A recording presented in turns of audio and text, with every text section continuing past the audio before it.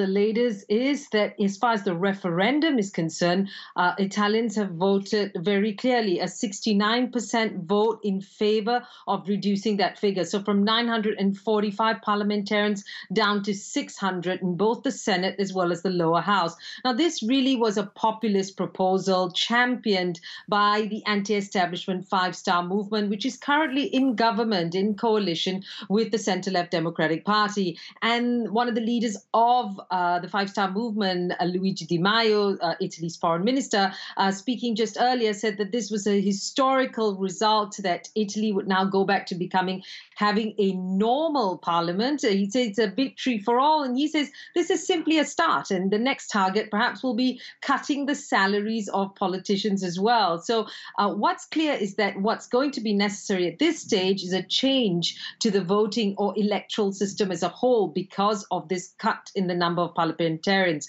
And at least as far as the next elections are concerned, which are technically due not till 2023.